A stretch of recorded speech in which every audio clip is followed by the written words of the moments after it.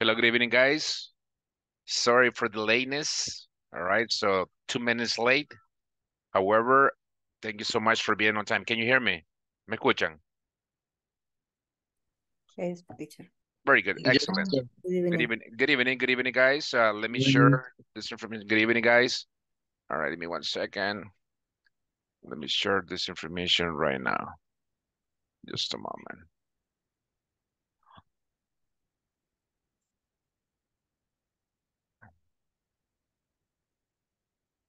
Just a moment, please. Just a moment. Okay.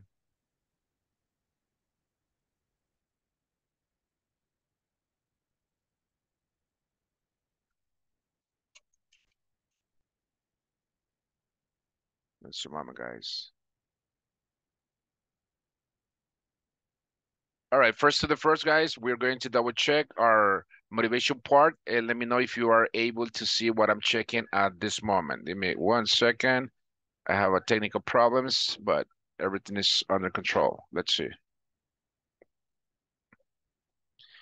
All right, guys. I just want to make sure that you guys are completing, or if you guys already complete your steps in order to get your next space.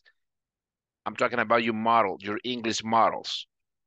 Solo quiero saber si ya completaron lo que estaban, no discutiendo ahora, ¿verdad? Porque estaban preguntándole a los coordinadores que si ya estaban completos los pasos que ellos les estaban requiriendo.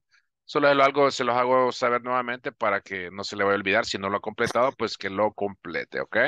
So, now let's see. Let's repeat, guys. I understand that tonight it's basically 9 o'clock, and I want you just repeat motivation. We need to be motivated all the time. Remember, all the time we need to be motivated. Okay, motivation, guys. Come on, let's go.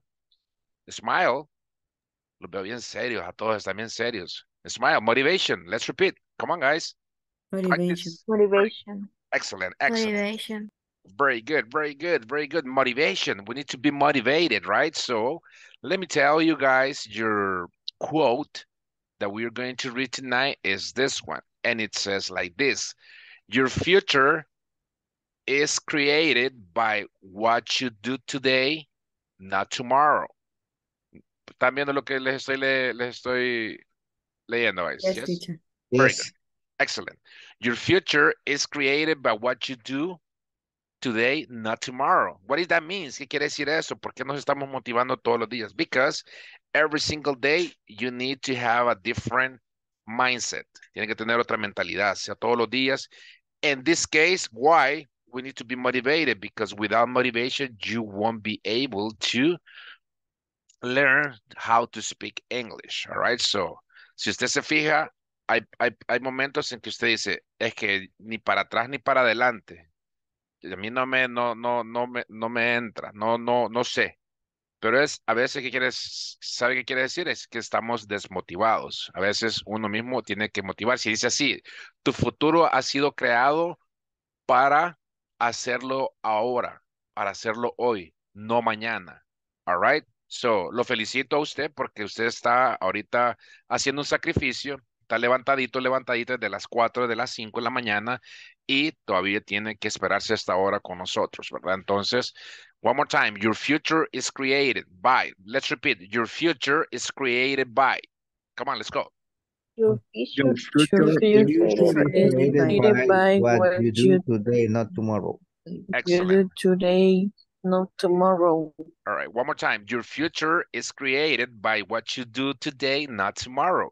Come on, let's go. Your, Your your future future is is created is created by created by by what what you you what do do you today, do today, not not today, tomorrow. tomorrow. not tomorrow. Not tomorrow. All right. So excellent. Very good. Very good. All right. So tonight we won't double check any tongue twister. Okay. Vamos a verificar otra información que tenemos acá. Tenemos un par de temas que no los hemos explicado, que son los siguientes, ¿verdad?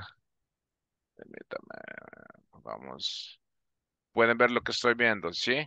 ¿La plataforma? Yes. Yeah. Yes. Excellent. Yes, yes.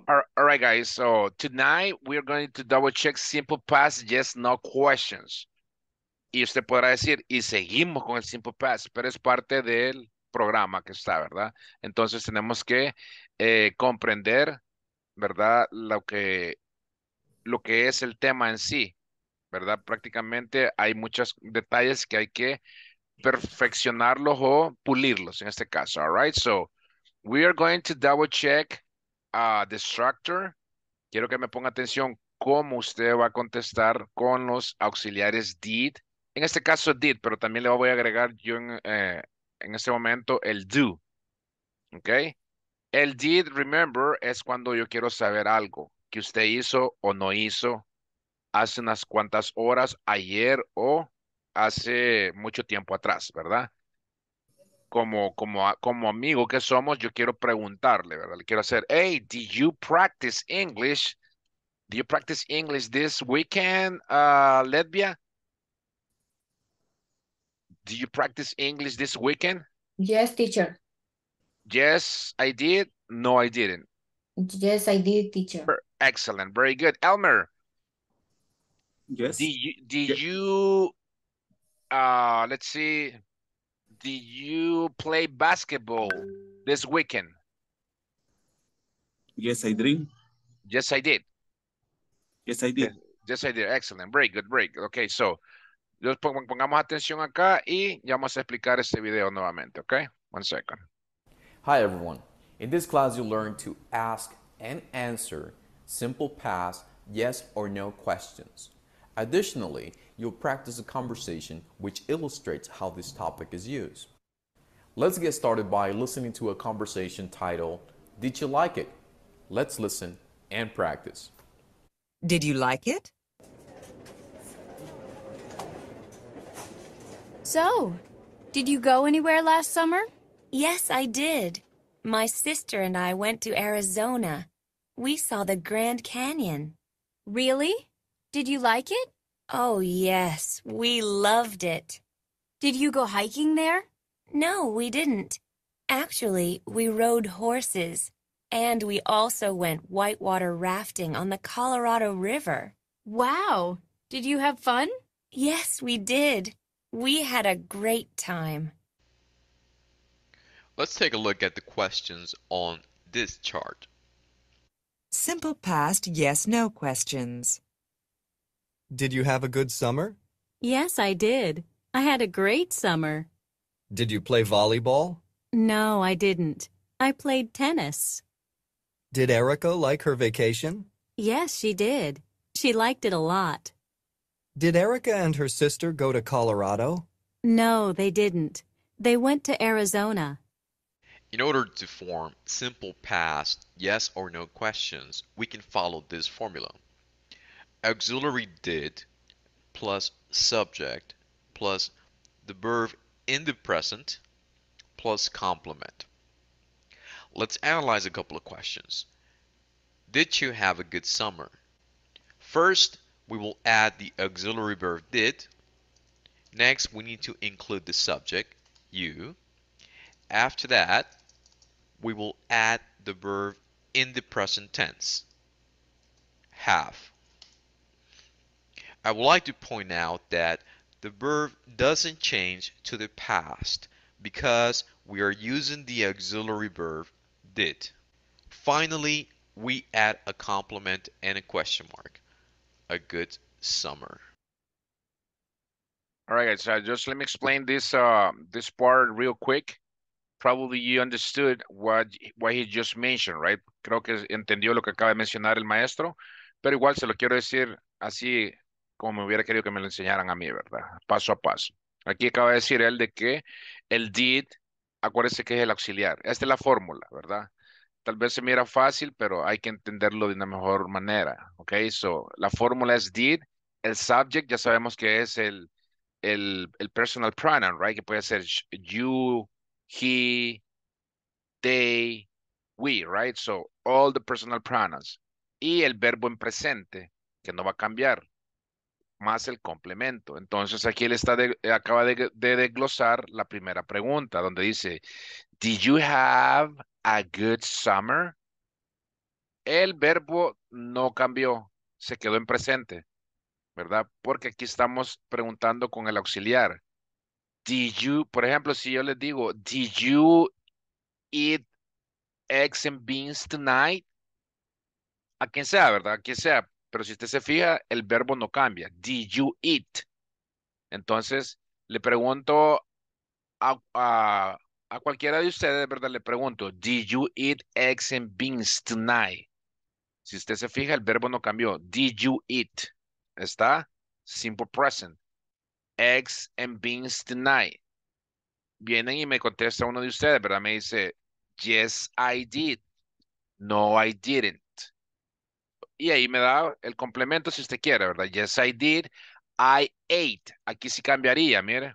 Pues aquí sí cambia el verbo. Cuando usted ya contesta la pregunta, cuando usted dice, yes, I did, dependiendo de la pregunta que yo le haya hecho, si le dije yo, did you play basketball? Did you eat? Did you, uh, what else? Help me, ayúdenme. Quiero ver, did you eat? Did you play? Did you sing? Do you run? Did you run? Did you sleep? Did you sleep? Acuérdese que en ese momento, cuando usted me conteste, ahí sí va a cambiar el verbo a pasado, ¿verdad? Entonces usted me dice, yes, I did. I went. Por si le dije si fue a la playa, usted me dice, yes, I went to the beach. I played guitar. I sang a song. I slept all night long.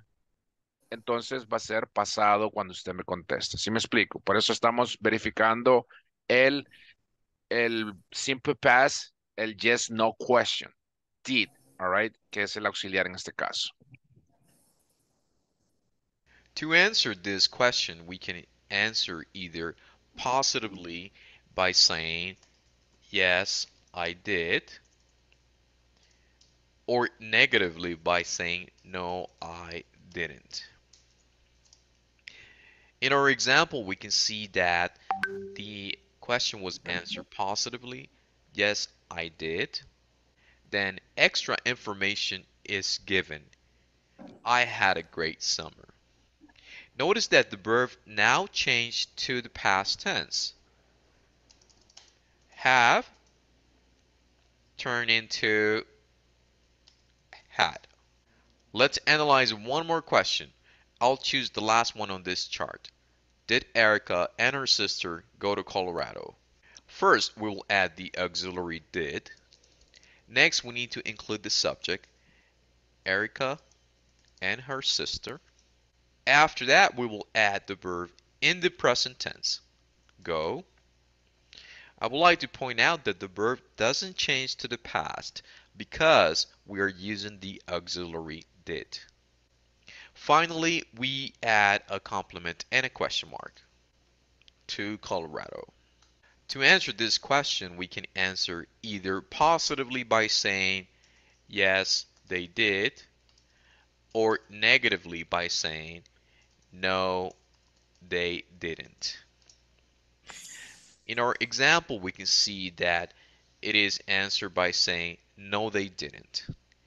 Then extra information is given. They went to Arizona. All right, the same thing over here, guys. The second example, this teacher is explaining. If, as you can see, he's explaining that the verb it will change after you answer. Lo que les acabo de repetir, el verbo cambió. Si usted se fija, dice acá, did Erica and her sister go to Colorado? Viene y le dice aquí el otro muchacho, ¿verdad? No, they didn't.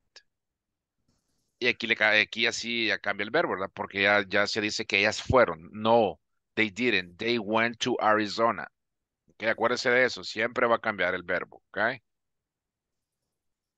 Notice that the verb now changed to the past tense. Go turned into went. Now it's your turn to practice.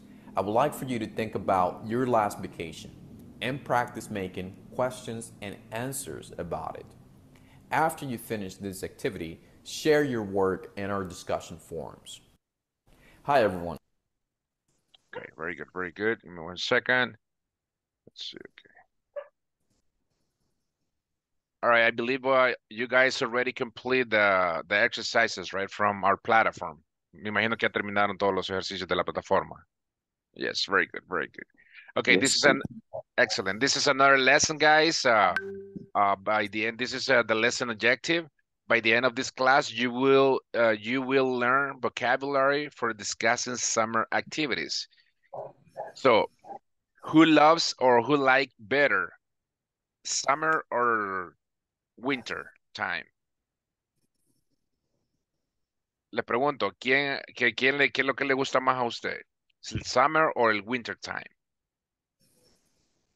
Would you like to be in winter time or would you like to be in summertime? What is better for you?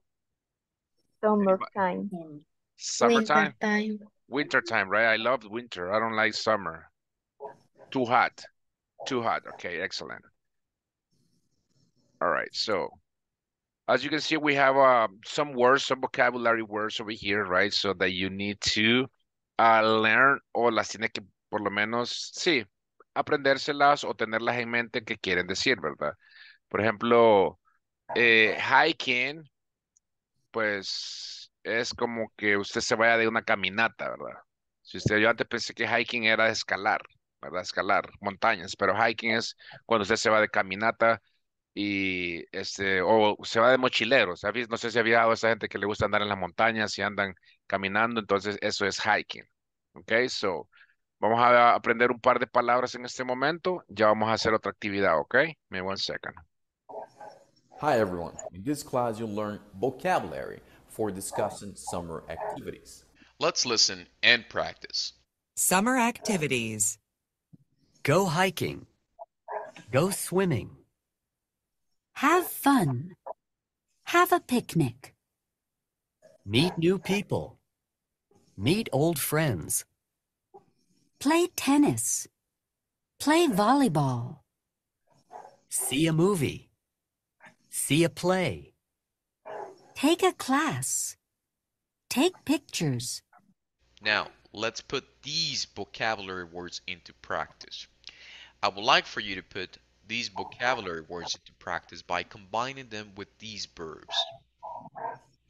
Go, have, meet, play, see, take. For example, you can go hiking, you can go swimming. After that, I would like for you to think about the last time that you went to the movies, for example, and share your experience. Whenever you have finished, share your work in our discussion forums. Okay, excellent. All right, now just let me to ask you, when was the last time that you went to the movies? Let's see, Rebecca, Vanessa, Flores, Rodriguez. When was the last time that you went to the movies? I went movies. Movies, yes. The last weekend. Last weekend. I went to the movies last weekend. Very good. When was the last time that you went to Guatemala, Edgardo? Last time I went to Guatemala was about 1 year ago. 1 year ago. Excellent. Elsie, when was the last time that you went to United States? I went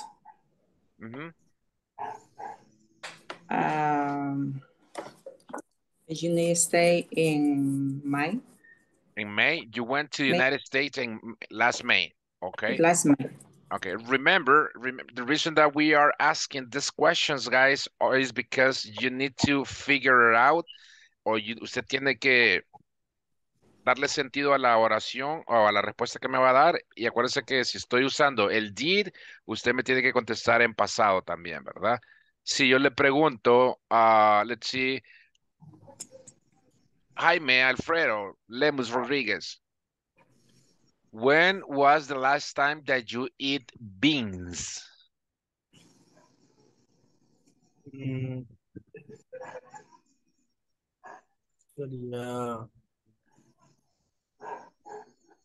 When was the last time that you eat beans?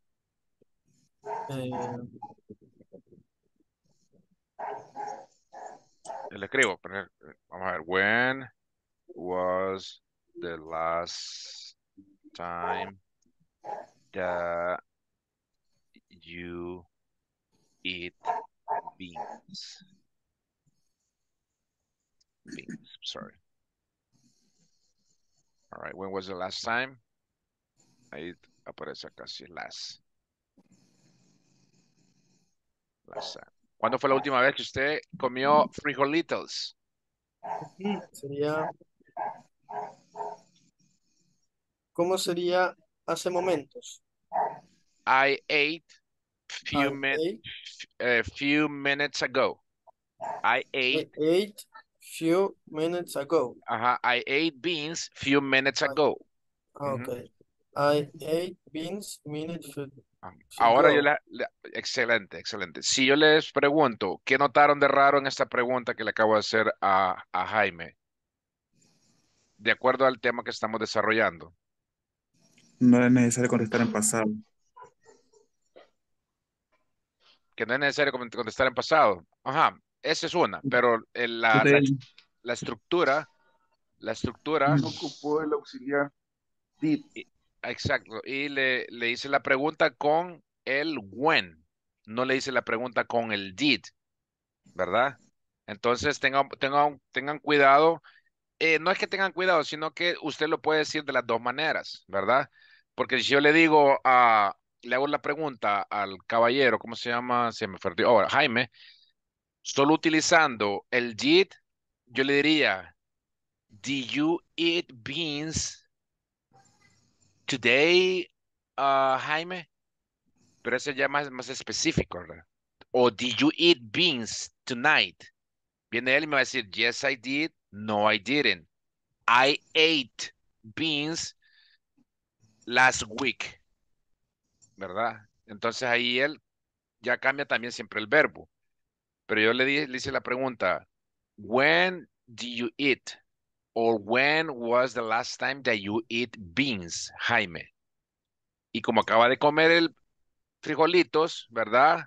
Sí me contestó en pasado, o sea, me dio a entender que comió frijoles hace unos momentos. Me dijo, I ate beans few minutes ago. I ate beans few minutes ago. Ahí me tiene que recalcar, ¿verdad? Y cambió el verbo, acuérdese. Ate. State of eat, ¿ok? Solo quiero que no se me vaya a, a confundir en esa parte, ¿verdad? Usted lo puede decir de las dos maneras. Solamente que tiene que tener más práctica y dedicarse un poco más a lo que es la gramática, que ahí sí entra lo que decía Nevi la vez pasada, ¿verdad? Que hay que aprenderse las reglas, si tiene la capacidad, que creo que la tenemos, lo puede hacer sin ningún compromiso, ¿verdad? Lo puede hacer. Entonces eso no es ningún problema, ¿verdad? A ver, permítame. No sé si está observando lo que yo veo. Yes. Yes. Okay, excellent. Okay, so let me ask you this. Okay, let's see. Karen, be my guest. Usted me va a contestar esta pregunta. Me la va a formular antes de la dinámica acá. Trabaja así. Usted solo me tiene que decir así va estructurada. Pero trate de hacerlo lo más rápido que pueda. Identificando el auxiliar, identificando el verbo, identificando el complemento, ¿verdad? No se vaya a quedar así. Yo sé que cuesta, pero no se vaya a quedar así como like, no, que no puede, ¿verdad? Que no puede, completarla, ¿verdad? Entonces vamos ahorita a mi estimada Karen, ¿ok? Let's go. Okay. Did you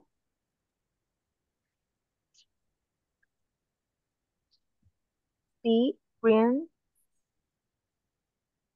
Did you see your... Did you Ajá, see? did you... dígame. Did your friends last night? Did you see your friend last night, right? Very good, excellent. Okay, so let's see, Gabriela, be my guest. Next one, go ahead. Did you Did you go shopping grocery last weekend?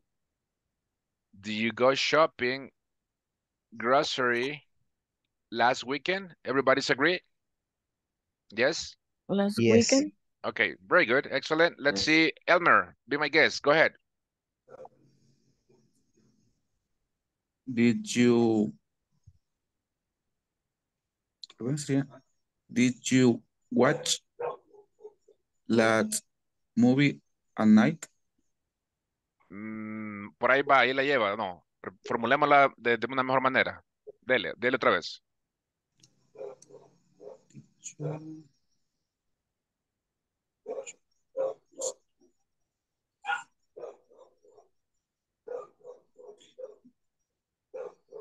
Did you watch movie last night? Do you watch a movie? A movie. A movie last night. Very good. Excellent. Okay, let's see. Nevi. Next.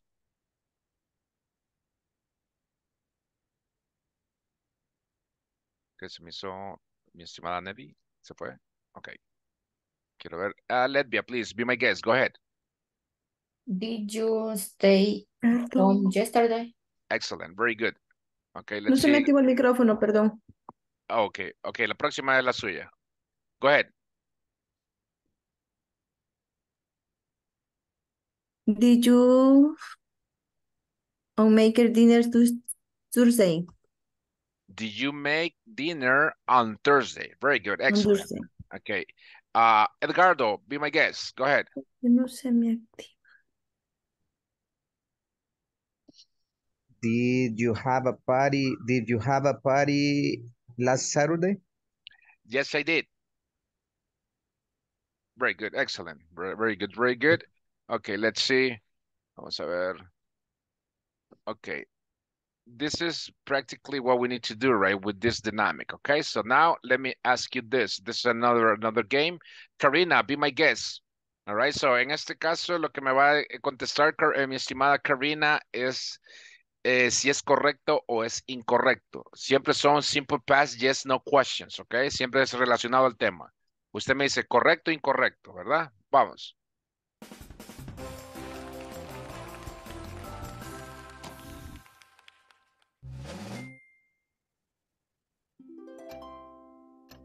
You showered your dog yesterday. Correct or incorrect, Karina?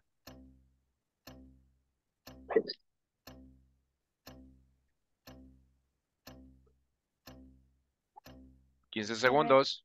Correct?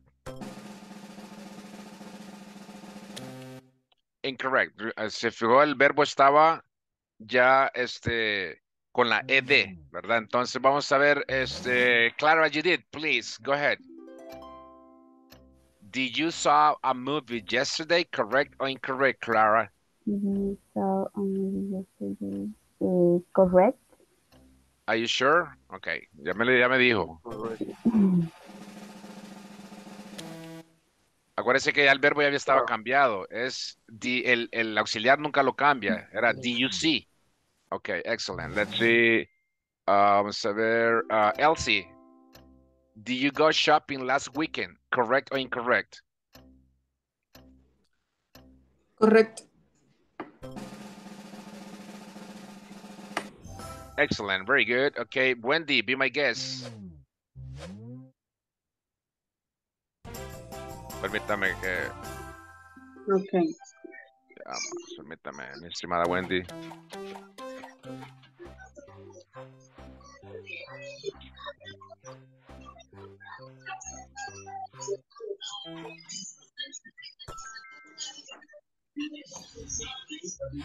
All right, Wendy, go ahead. Did you play soccer this weekend? Correct or incorrect, Wendy? It's correct. Are you sure? Correct. Correct or incorrect? Incorrect. Incorrect, right? So, el verbo, ¿verdad? Vio el verbo que ya estaba. Yeah. Okay, Yeah. so no tendría que haber estado así, okay? Let's see. Camila, be my guest, please.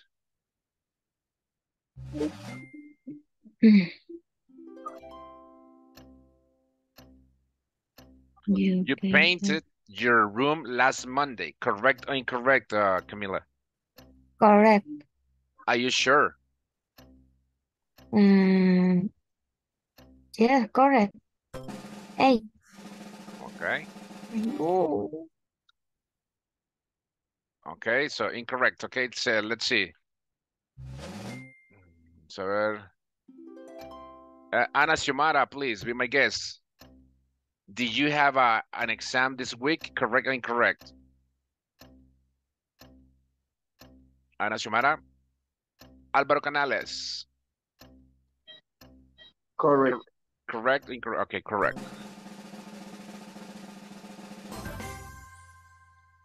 Okay. Brenda Rachel, be my guest.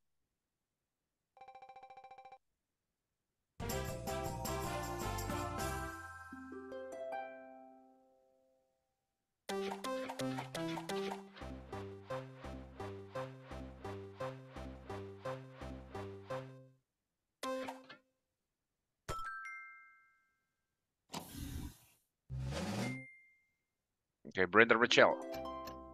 Do you take an English lesson last Saturday? Correct or incorrect? Carolina Beltrán. Correct. Okay. Okay. Cualquiera puede participar porque es de rapidez. Do you buy a new sweater last night? Correct or incorrect? Correct. Correct. Okay.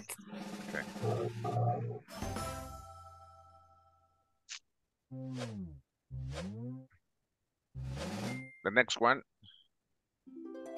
Do you clean your house last weekend? Correct. Correct. Incorrect. Incorrect. Incorrect.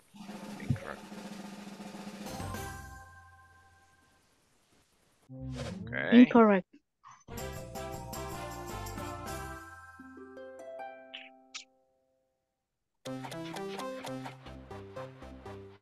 All right, guys. I just played those videos, those games with you because I just want to make sure that you guys are understanding in a better way. Solo estoy viendo que se está comprendiendo de una mejor manera. Y créame que entre tanto y tanto y tanto uno le da lo mismo hasta que se le queda. Se le queda ya el did, no se le va a olvidar, ¿verdad? No se le va a olvidar. Acuérdense que esto siempre va a ser un proceso en el cual cualquier momento alguien nativo le va a hacer esa pregunta. Le va a decir, llegó al trabajo y le van a decir, do you like the environment here? Imagínese, llega a un trabajo, cuando uno es nuevito, en un trabajo, se ha fijado que uno llega como que es pollito comprado, ¿verdad? Que no quiere, todo se siente todo raro, ¿verdad? Y viene el jefe y le dice, do you like the environment? El ambiente, ¿verdad? Do you like the environment? So, si yo le pregunto a usted que llega a trabajar a mi empresa, le digo, Edgardo, did you like the environment? What would be your answer? Yes, I did.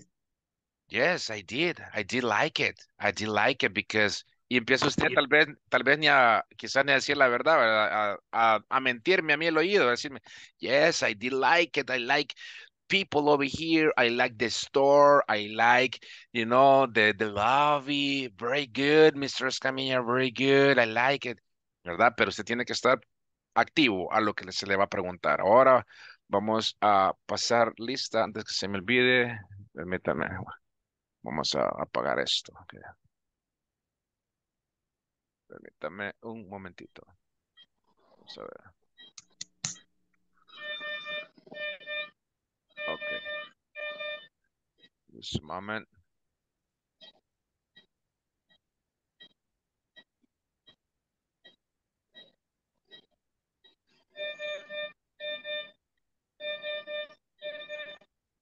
Okay, guys. Let me pass list right now. Álvaro Mauricio Canales Villatoro. Present, teacher. Thank you, sir.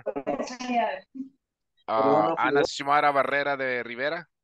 Present, teacher. Perdón que no le pude contestar, no pude activar el audio. Oh, no se preocupe, no se preocupe. Let's see.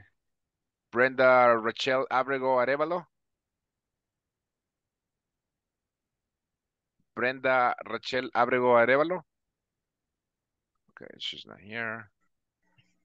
Camila Alessandra Consuegra Arias. Present. Thank you, miss. And let's see. Carolina Elizabeth Beltran Irraeta. Present. Thank you, miss. Clara Judith Rodas Pacheco. Present. Thank you, miss. Denise Rosalia Hernandez Rodriguez. Denise Rosalia Hernandez Rodriguez. Okay, she's not here. Okay, Edgardo Ernesto Escobar Polanco. Present, teacher. Thank you, sir. Elmer Giovanni Perez. Present, teacher. Thank you, sir. Elsie del Carmen Sandoval de Ventura. Present, teacher. Thank you, miss. Gabriela Abigail González Bonilla. Guzmán, teacher. I'm sorry. Gabriela Abigail Guzmán Bonilla. I'm sorry, my bad. Present. Excellent, excellent. Okay, Genesis Abigail Hernandez Aguilar. Genesis Abigail Hernandez Aguilar. Okay, she's not here. Vamos a ver. Jaime Alfredo Lemus Rodríguez. Present, teacher. Okay, thank you. Jonathan Adonai Hernandez Martinez. Present, teacher. Yes, sir. Jose Oswaldo Hernandez Hernandez. I'm here, teacher. Thank you, sir. Karen Xiomara Nunez Trejo. You're welcome. Thank you. Let's see. Karina Jamilet Hernandez Canales. Present, teacher. Thank you. Carla Elizabeth Navarro de Hernandez. Carla Elizabeth Navarro de Hernandez. She's not here. Carla Sarai Ramos Otero. Carla Sarai Ramos Otero. She's not here. Kathy Esther Guzmán de Ramírez. Kathy Esther Guzmán de Ramírez. Ahorita que quiera, no sé quién me escribió y me dijo que iba a estar solo de oyente. Vamos a ver. Bueno. Katy Esther Guzmán de Ramírez. Okay. Lázaro Alberto Guerrero Meléndez. Lázaro Alberto Guerrero Meléndez. Ledvia Eloida Aquino de Alvarado.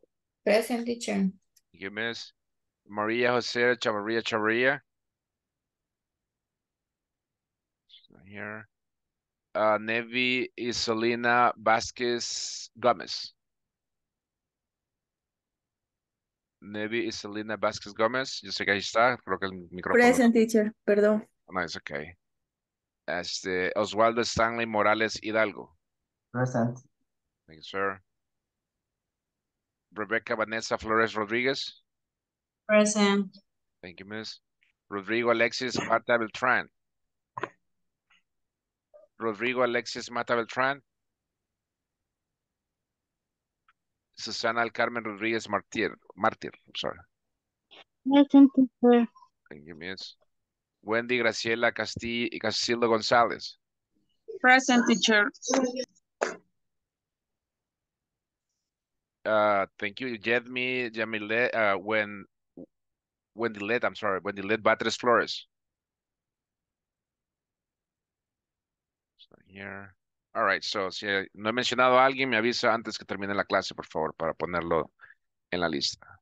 Okay, let's see. One second. Okay, vamos a ver. Just a moment. Permítame.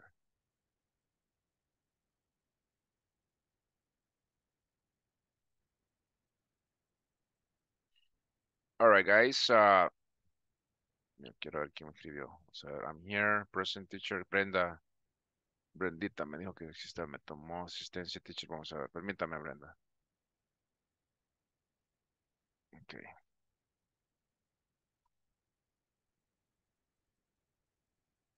Vamos a ver. Un momento, por favor. Brenda. Ok. Ya está Brenda, ok, no se preocupe. Ok, estamos acá.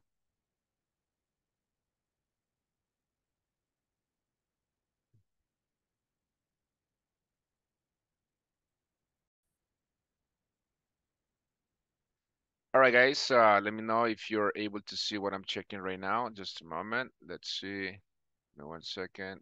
Vamos a ver aquí.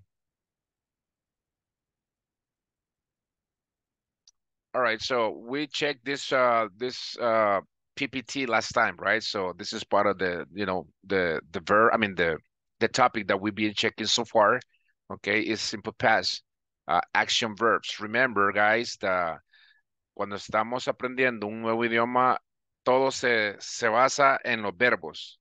Si estamos faltos de no aprendizaje, que no tengamos esa información en nuestro disco duro, que es nuestra cabecita, pues vamos a sufrir un poco en el sentido que nos va a costar. But every time you need to learn as much as you can, you need to learn the verbs. You need to get it. You need to have it. You need to have the verbs in your mind all the time. Okay, so let me double check here. So I don't know if you remember that we checked this activity last time, right? That que estamos viendo esto, ¿se recuerdan? Yes. Está evidente, Gabriela. Okay, not a problem, Gabriela. Okay, so remember that we checked this topic or this exercises last time that we had this topic as well, right? Which is simple past. Okay, so as you can see over here, guys, siempre se está hablando en el pasado, ¿verdad? El simple past y estamos verificando los verbos, ¿verdad? Si usted se fija, aquí dice, every weekend, they go to the cinema every weekend, ¿verdad? Every weekend, last weekend. They go to the cinema every weekend, last weekend. They went to the theater last weekend, all right? So remember that cuando usted empiece a verificar, aquí están unas figuras las cuales a usted le va a dar una idea más completa, ¿verdad? Entonces, let's repeat. They go to the cinema every weekend. Go ahead. Come on, let's go. They go to the cinema every weekend. Every weekend. They went to the theater last weekend. They went to the theater last weekend. Even that weekend. What would be in the second example, my kiddos, mis niños, ¿cuál sería el base form de went? Go. Go, excellent. Very good, very good, very good. Okay, let's go with the second one. All right, so remember that we have the infinitive present or the infinitive base form, which is the same infinitive in this case, right? So tenemos el, aquí, play, watch, and go. All right, so aquí sería played, watched, and went. All right, let's repeat. Played, watched, and went. All right, remember, so I'm giving you this information because we are basically getting more vocabulary. Si me recuerdan, la vez pasada yo les dije que les iba a mandar esta PPT. Hágame un recordatorio a mi WhatsApp. Quien sea, me lo puede mandar para yo mandárselos después que termine la clase, para que tengan esta PPT como base, ¿verdad? Entonces, vamos acá con el siguiente. So, remember, regular verbs are the ones that we are going to add ed. All right, so let's repeat. Work. Stay. Listen. Worked. Stayed. Listened. Eat. Ate. See. Saw. Fly. Flew. All right, very good, very good. Okay, so. Aquí tenemos una fórmula. Esta también, como le digo, si cuando miro fórmulas así, siempre me recuerdo de mi estimada Nevi, que siempre me recuerdo que ella dice que hay que aprenderse y claro, fíjese que es buen punto, por eso le voy a dar la PPT para que usted trate de la manera de acariciar, de ver toda esta información para que usted tenga un mejor conocimiento, ¿verdad?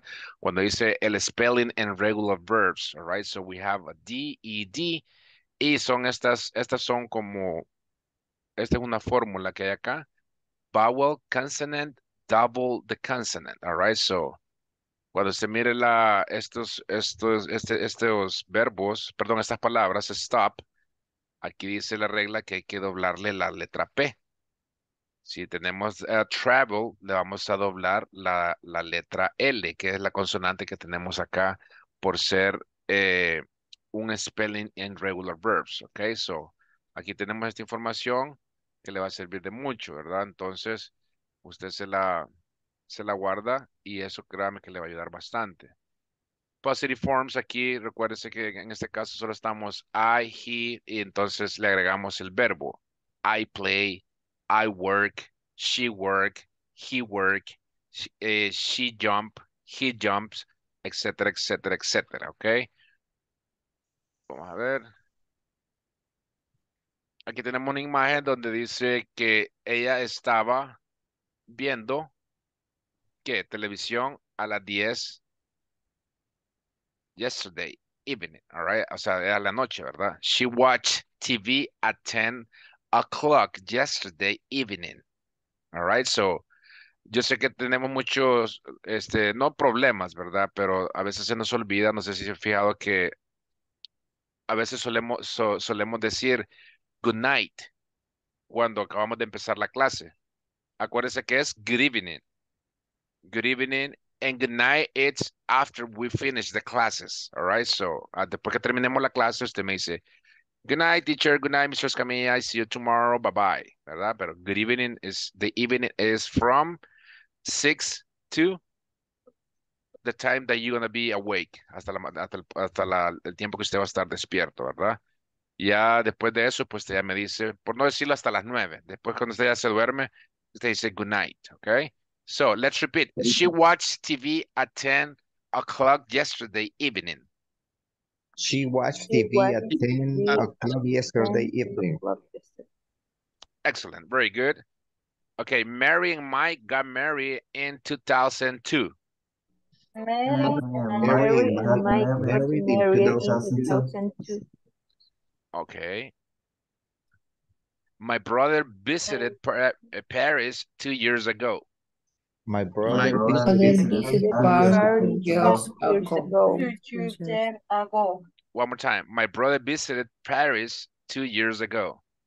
My brother visited Paris 2 years ago. Excellent.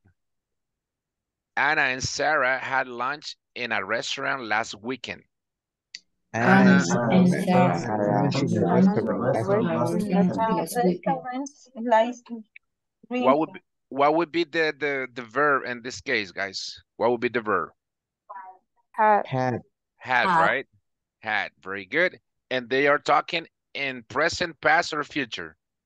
Past. Past, right? Very good, very good. Excellent. My class, right on. Let's see. Sam broke her leg yesterday. Let's repeat. Sam broke her leg yesterday. Sam broke her leg yesterday. Pero yo veo algo raro en este ejemplo. Que Sam es él, ¿verdad? Entonces acá sería his, right? Yes. Excellent, excellent. Sam broke his leg yesterday. Excellent, very nice.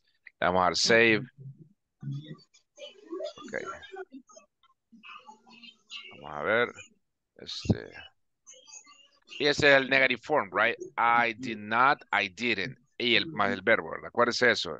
I did not and I didn't. Como puede contestar usted, I did not or I didn't. Vamos con el siguiente ejemplo acá. Dice, they didn't play basketball yesterday. Let's repeat. They didn't play basketball yesterday. They didn't play basketball yesterday. They played football. They played football. Excellent. Vamos a ver. They didn't go to the cinema last weekend. They didn't They go didn't go to the cinema last weekend. They went to the theater. They went to the theater. They went to the theater. Okay, okay. Let's see. And esta es otra question form. Did. Yes, no question. Lo que estábamos verificando anteriormente. Y este es como un tipo cartoon, right? So, donde dice Garfield, did you do this? Yes, I did. All right, so si se fija acá, está el auxiliar did y está el do como verbo. Acuérdese de eso. Did you do this? Yes, I did. I love Garfield. Okay, so let's see. All right, so let's repeat. Did Garfield kiss Odie a few seconds ago? Did Garfield kiss Odie a few seconds ago? No, he didn't. No, he didn't. Did he kick him? Did he kick him? Yes, he did. Yes, he did. Yes. All right, si se fija, o sea, ¿cómo se dice? Kick him es como lo pateó. Yes, he did. Yes, he did.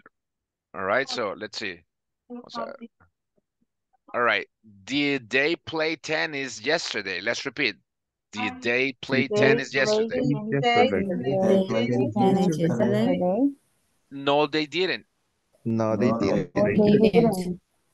Did they play football? Did they play football? Yes, they did. Yes, they did. All right, did Garfield eat a sandwich 2 hours ago? Did Garfield eat a sandwich 4 hours ago? No, he didn't. No, he didn't. Did he eat a cake? Did he eat a cake? Yes, he did. Yes, he did. Yes. Aquí en paréntesis, my kiddos, I just want to make sure, or let me explain, or let me tell you, in other words, that every time that you see a question mark, try to sound as question. Siempre que mire un signo de interrogación, tratemos de sonar como lo hacemos en español, ¿verdad? Porque si usted solamente... La entonación, eso. Si usted solamente me dice, did he eat a cake? You know, what? Pero es como que usted me diga, did he eat a cake? ¿Verdad? Did he eat a cake? Yes, he did. Yes, he did. All right, very good. I just want to make... Yo sé que esto ya lo sabe, pero a veces se nos olvida y hay que saberlo nuevamente, ¿verdad? All right, so, did it snow 2 days ago? Did it snow 2 days ago? No, it didn't. No, it didn't. Did it rain? Did it rain? Yes, it did. Yes, it did. Yes, it did. Okay, excellent. So, why we have over here it? Ite. Why? Because we're talking about rain. We're talking about rain, right? Excellent, excellent. Very good, very good, very good. So, all right. So I just want to make sure that you guys are getting the right information, right? So. ¿Te preguntó, teacher? Dígame. No, ¿Te preguntó? Que por qué dice acá, I mean, por qué dice it didn't y no dice otra cosa. Y el compañero dijo es because we're talking about the rain. All right. When we talk about things, remember we need to use it. All right. Very good. Thank you. Excellent. You're welcome. All right. WH questions and answers. Okay. Let's see. What did she do yesterday evening? Repeat. What did she do yesterday evening? She worked on her computer. She worked on her computer. Excellent. Okay, excellent. Okay, let's see. Okay, what did they eat yesterday evening? What did they eat yesterday evening? All right, so they ate a pizza. They ate a pizza. The same thing that I told you yesterday. I mean, that I just mentioned a few minutes ago, guys. El verbo cambia después que mencionamos la pregunta. What did they eat yesterday evening? All right. Si usted se fija aquí en esta pregunta, no empezó, did they eat a pizza yesterday evening? No, ¿verdad? Dice, what did they eat yesterday evening? Oh, they ate a pizza. All right. So let's go. Let's go Teacher, ahead. Yes. entonces van a haber preguntas que no necesariamente tienen que empezar con did, sino que le van a agregar what, why, how many, how when, Exactly. todas esas, cualquiera de esas. Exacto. No, en este caso, acuérdese que es aquí, la pregunta es, ¿qué comieron Ajá. ayer por la tarde? O ayer por Sí. ¿me entiende? Pero Sí, por eso, vaya, no basándome en esa pregunta, sino que en cualquier otra, si es necesario, depende la información, podría ser que primero vaya cualquier pregunta y luego did. en este caso vamos a tener que darle el entorno, porque si yo le pongo acá, por decir, why did they, esa quedaría, ¿verdad? Porque dice, why did they eat? ¿Verdad que se mira así como que, why did they eat pizza yesterday? Why did they eat? ¿Me entiende? Entonces, o si o le pongo yo, who did this? ¿Quién hizo esto? Who did this? All right, so, pero sí, lo va a tener que, tener que encajar para que la oración se entienda. No Como es que que tenga sentido. ajá, no es que solamente vamos a poner, hoy le voy a poner aquí why, hoy le voy a poner what, hoy le voy a poner who. No, tiene que tener sentido la oración, ¿verdad? Okay, not a problem. You're welcome. All right, let's repeat. Which instrument did he play? Which instrument did he play? Si se fija aquí, mis estimados, lo que acaba de preguntar la compañera, ¿verdad? Aquí empezamos con which, pero aquí tiene sentido, ¿verdad? Which instrument did he play? ¿Qué instrumento tocó él? He played the violin. All right, let's repeat. He played the violin. He played the violin.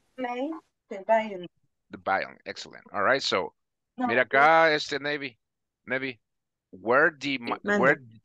acá es esta otra, mira. Where did Mike go yesterday? He went to the hospital. Where did he go? Where did Mike go yesterday? All right, so, acá como le puede poner Mike, le puede poner she, he, they, ¿verdad? O sea, pero aquí estamos siendo específicos que Mike, ¿a dónde se fue Mike ayer? Él se fue para el hospital.